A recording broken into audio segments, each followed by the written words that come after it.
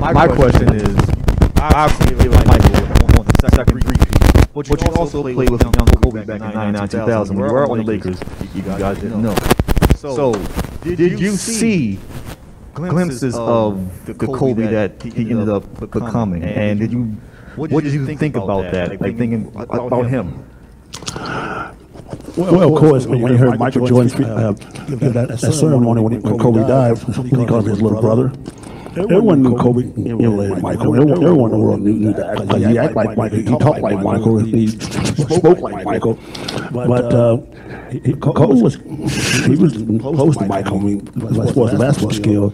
But here's another funny story. I played with Kobe in 1999. So Jerry Buss came and saw me at Ruth Chris Steakhouse.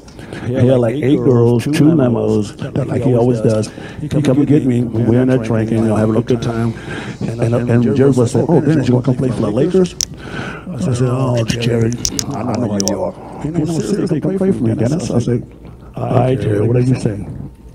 So the next day, let's get Kobe for a minute. The next day, he gave me a helicopter, flying to the forum. So I get there, it's a press conference. Shit, this shit is really real. And I said, "We playing for the Lakers?"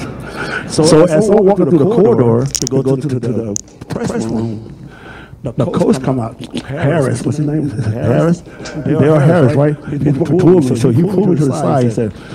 He said, "Damn, man, I wish I could have coached you." And I said, you just got fired? He said, "Yeah." I said, "Yeah, I sure did." I said, "Fuck." I walking inside there, "Oh, my God, it's okay. Go on and do this press conference." So go to the press conference and one little speech, stuff like that. Then after doing the press conference, I get a phone call. Jeannie Buss called me. Jeannie Buss said, "Dennis, you want to go out to dinner?" I said, "Yeah, why not?" I've been knowing Jeannie since she back in Playboy days. So she said, "You want to go out to dinner?" I said, "Yeah, great, cool." So they put me up at the Ritz-Carlton in the penthouse. And she said, "Well, you want to go have some drinks?" So she comes back to her room.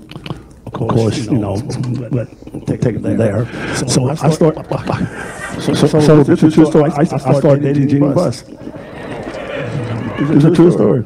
I dated her for 6 months. 6 months. That's another one. So she owns the Lakers, guys. Just like you know. But yeah, so I started playing with Kobe and Shaq and stuff like that. So I would come to the stadium and people would actually come to see me because they didn't see me in 6 months. So Kobe and Shaq would be so envious of me just because they catered to me so much. About me coming to the game, going out to the game, having parties, doing this, doing that, hotel stuff like that. They couldn't stand me on that damn team, to be honest with you. I'm being honest. And I played for 22 games. We won the first 10 games. The first 10 games. Shit you not, I said this. Well, I got to take a break. I got to go to Vegas. This is a true story. Look at that, guys. It's a true story. I said, after 10 games, I got to go to Vegas. I'm like, damn, man, because I couldn't hear that shit every day.